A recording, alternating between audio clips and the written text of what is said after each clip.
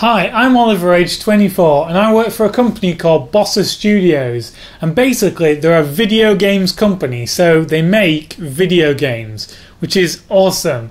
And my job is community assistant and digital marketing. So I don't really get to make games as part of my job, but every month we do a thing called a GameJam.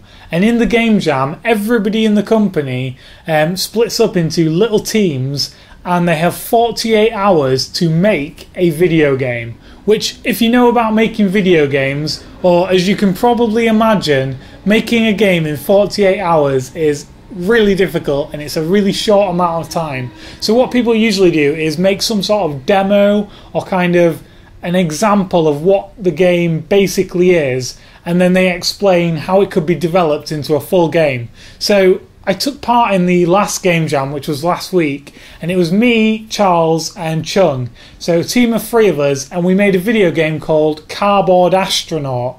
And it's basically a shoot-'em-up, like a vertical scrolling shoot-'em-up that we've made for tablets. It works on Android tablets at the moment. We could probably develop it for other things as well. I don't really know. My job was art, and Charles and Chung did the hard part, which was the code. And we kind of all came up with the idea and kind of worked out how it would work together, which was awesome. It was really fun. And basically the game is, you're a kid sat in a cardboard box in your garden, and your imagination is that you are flying in this cardboard box through space, battling all kinds of crazy monsters, aliens, anything this kid can imagine, you're tackling and fighting against. But when you get hit and when you take damage, you actually have flashes of real life and flashes of like really horrible images, as this illusion and this imagination kind of fails and crushes in on itself. And then ultimately, if you lose, you're actually just sat in your garden, it's raining, and your cardboard box is ruined.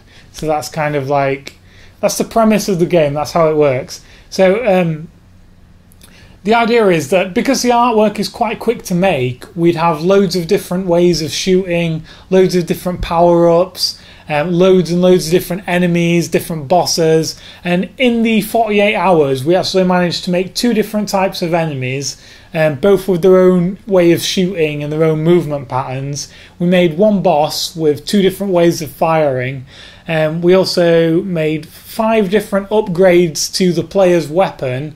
We made a cash cow that appears and gives you money, a shop where you can buy the different upgrades for your ship, and yeah, it works as a little game. There's a few little bugs and a few bits that we would change if we had more time on it, but as a concept, it works, it's awesome, and it's just really exciting to see something that I've helped and worked on actually working on a tablet. That is awesome. So yeah, I'm not really sure what is going to come of this project, if anything will come of it, but I just thought it'd be kind of fun to show you guys what we've been working on and what we do in our day job.